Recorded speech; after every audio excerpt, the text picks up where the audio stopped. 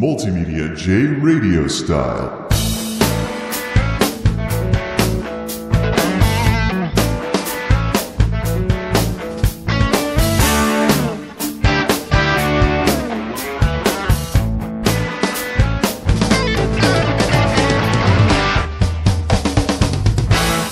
What's up, everybody? MultimediaJay in the house, on the mic, just hopping on here real quick to say a few quick words in regard to the untimely demise of Stickam.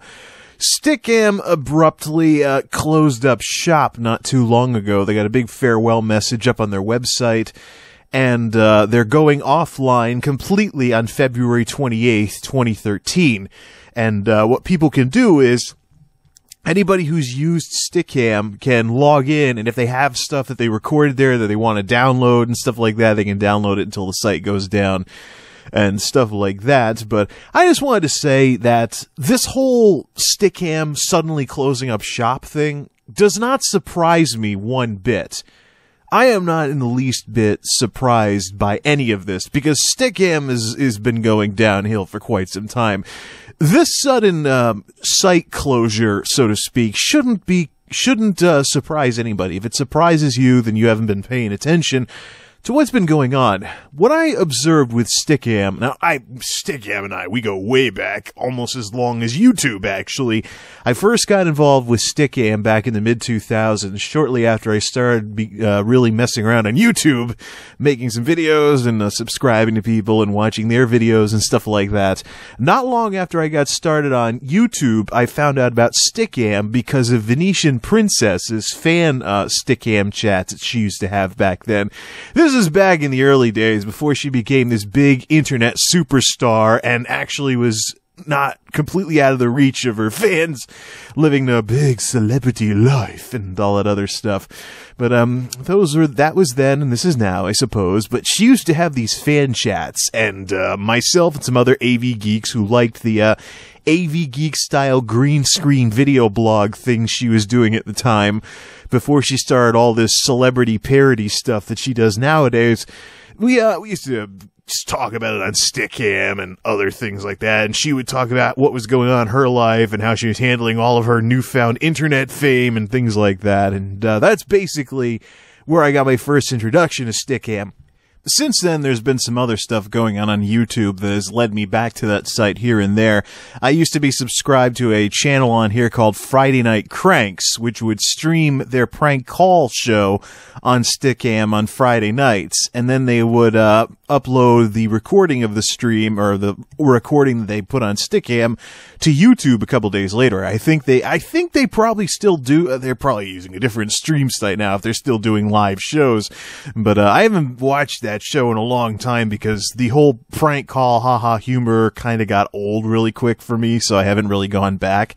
And then, of course, as some of my subscribers will go nuts if I don't point out, Zaran Izarak would have Friday night Stickam chats as well, although I really never fit in all that well with his Friday night Stickam chats. I mean, a lot of folks see myself and Zaran Izarak, and they see that we're into Blu-ray to some extent, and they think that we're anywhere close to similar people, and we're not. We're actually very, very different, and there are a couple of differences that the two of us have that we'd come to blows over if we ever got into a big YouTube drama war over or something like that.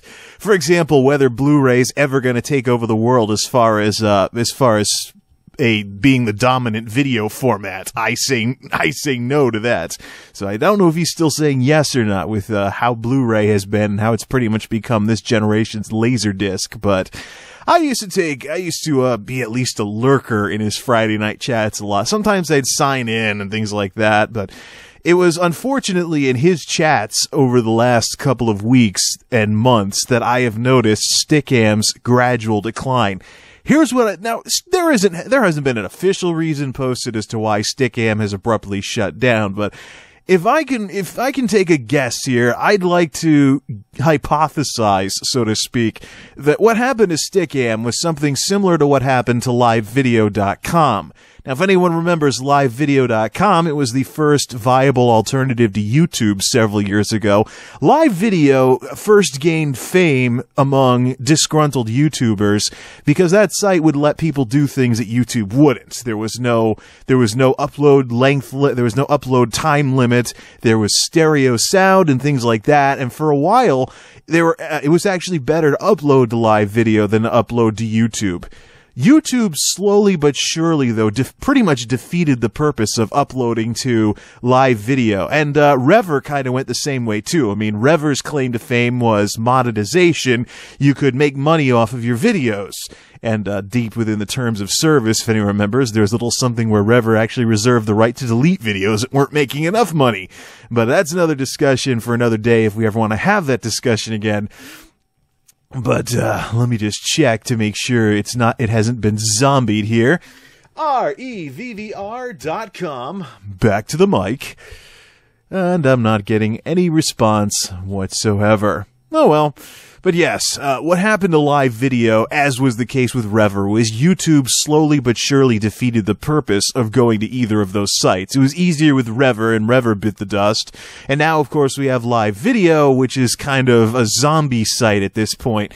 I guess the company that bought the rights to the live network series of websites has had some financial problems, so the site's been up and down. It was down completely for the longest time. Now, it's sort of like MySpace. It's pretty much a broken mess, and who knows if it'll ever be functional again. There may be plans to make it work someday, but basically the way it works as of this recording, if you go to livevideo.com, you can poke around the site and sign in and stuff, but you can't watch any videos. The advertising thing that runs the ads just freezes up whenever you go to watch anything, and it's just broken and doesn't work, so basically the site's as good as dead. But here's what happened with live video. YouTube slowly but surely defeated the purpose of going to the point of going to that site. YouTube added widescreen support, live video didn't. YouTube added stereo sound, brought them up to par with live video. Live video still didn't have widescreen support. YouTube added support for 720p. Live video still didn't even do widescreen. YouTube added 1080p. Still no widescreen on livevideo.com. Finally, YouTube removed the length limits on uploads, and you still couldn't do widescreen on livevideo.com. Folks, when a website can't keep up with its competition in terms of very basic features that you'd expect to see anywhere else, expect that site to be in trouble soon, if not right now, and just get away from it. Stickam was very similar. I noticed in the final days of Stickam that just about any Stickam chat room that I went to was a complete mess. It was absolutely unwatchable, because of something that I think is very basic and very nameable. Here is something that is very basic to these Flash-based video sites that I never once saw on Stickam. Bandwidth controls. The ability to control the quality of your streams. I went looking all over the place, and I couldn't find it. Here's how Stickam would work. You'd sign into a chat room with everybody talking at once, and either your browser or your broadband would have trouble handling all the streams at once, because everybody would have, like, high-def webcams or something like that, and you had no way whatsoever to throttle down the quality. So if say your Flash plugin in your browser couldn't handle all that video at once or something like that, yeah, you'd have problems. And that's pretty much what happened the last couple of times I tried going to Zero and Isaac's Friday night chats, is that I'd basically get a giant stutter fest until I turned off the video part of the feed and just listened to the audio, in which case, hey, Zero and Isaac, Friday night radio. So, yeah. When something that basic couldn't be implemented into Stickam, that's when I figured the site was probably in trouble and would have probably closed down quite quickly. And here we are. Thank you and farewell, they have on their site. And they'll be going completely dark within a month or so. And, yeah. It's It's pretty sad. I don't know if there really is another site that really does what Stickam did with getting a bunch of people on camera and stuff like that. I think Google Plus Hangouts might work that way, except that requires using your real name. So I don't know if people who are concerned about their privacy might ever use something like that. I don't know if Ustream could do something like that. And I'm seeing this other site called InstaMeet advertising every time someone talks about, oh, I'm going to miss Stickam. So I don't know if maybe someone else is already trying to make a replacement for Stickam or something like that. But let's not forget, folks, at the core of this internet video thing, whatever you want to call it, phenomenon, revolution, I don't know, are businesses trying to make money. And let us not forget, as much as people complain about YouTube these days, YouTube used to be in a similar position where nobody knew just how YouTube was going to stay afloat. If you read news articles about YouTube several years ago, back when YouTube first started taking off, people had no idea just how YouTube was ever going to get out of the red, get into the black, and actually start making money. It's a business, folks, and sometimes businesses just go out of business. I don't know if Stickam ran out of money here, or there was some other troubles or things like that, but, you know, don't complain about YouTube getting more commercial. People, oh, I want to use ad blockers and block all the ads. I hate YouTube. It's too commercial. How do you think you pay for all that bandwidth? Let's not forget, folks, in the days before YouTube, hosting video on the internet was a very expensive endeavor. I saw a few websites that hosted like viral videos even, where you just downloaded the videos instead of watching them through a flash player. I remember seeing those kinds of sites just crumble and go out of business because they couldn't afford the bandwidth costs, and they had no real way to generate revenue. Let's not forget, folks, the lack of the ability to generate decent revenue over the internet was one of the driving factors in the dot-com crash. All these online businesses are like, let's make money off the internet. And then suddenly they found out they couldn't make enough money off the internet to make the business work, and stuff started crashing all over the place. Businesses went belly up one after another, and the dot-com crash. Oh, dear. So, something to think about. I'm not surprised that Stickam has gone under. I'm not going to mourn its loss too much, because it was a total joke in the days before it went under. But nowadays, we've got other stuff like Ustream and Twitch TV and other places like that we can go to for streams of stuff, but I'm thinking Ustream. Ustream's looking pretty good these days. I remember a couple of years ago when Ustream was this broken mess that looked like some weird cross between MySpace and YouTube.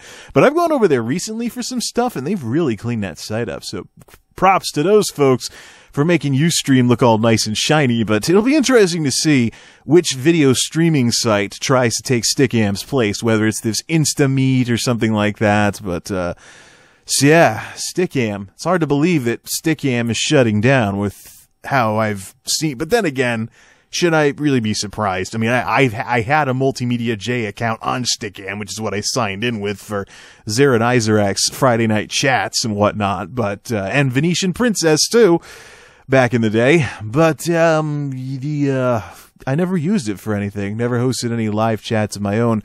Had some plans for some live tech talks with some of the other tech vloggers on here, but those never materialized, so I have nothing to download. I never did anything there. All I did was just log in other people's shows and chit-chat. So, oh well.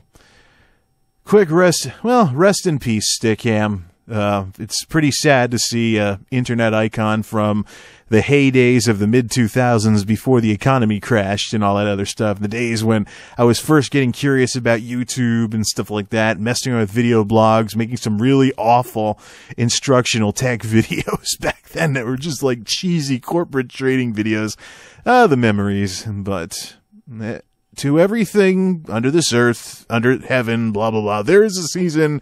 Turn, turn, turn. Whether you know the passage from the Bible or you know the song from the Birds, everything has its season, and eventually the seasons change. And Stickam has had its day, and I'm sure there'll be something else that'll eventually pick up where it left off.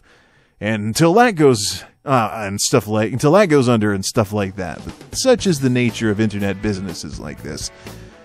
So, as far as Stickam goes, Well, it's sad to see it go, but can't really say I didn't see it coming. Thanks for listening, folks. This is MultimediaJay Radio Style. This is MultimediaJay signing off. Thanks for stopping by.